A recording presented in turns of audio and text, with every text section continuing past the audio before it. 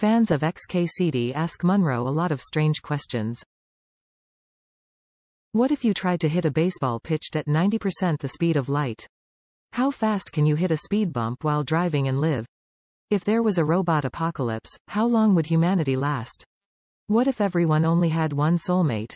What would happen if the moon went away? In pursuit of answers, Munroe ran computer simulations, pored over stacks of declassified military research memos, solved differential equations, and consulted with nuclear reactor operators. His responses are masterpieces of clarity and hilarity, complemented by signature xkcd comics.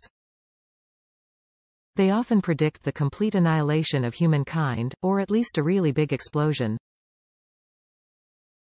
Far more than a book for geeks, What If? Explains the laws of science in operation in a way that every intelligent reader will enjoy and feel much smarter for having read. Top reviews from the United States.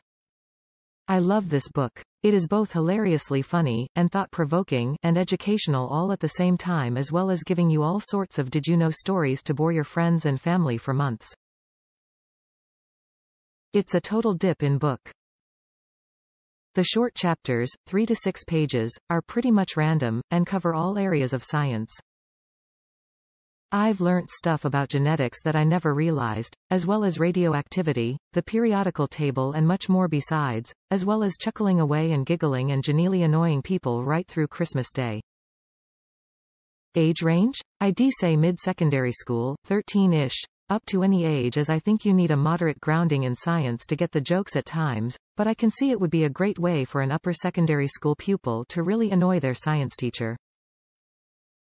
As well as for science teachers to really engage their pupils.